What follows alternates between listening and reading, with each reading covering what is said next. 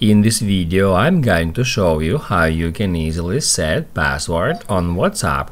Be sure to watch the video to the very end so you don't make any mistakes, and of course do not forget to like this video and subscribe to my channel. Thanks guys.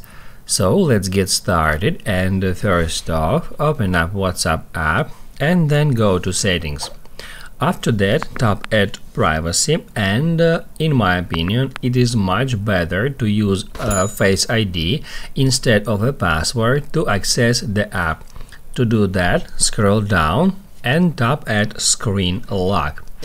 That's where we can easily find an option which is called Require Face ID, and when this option is enabled you will need to use Face ID to unlock WhatsApp.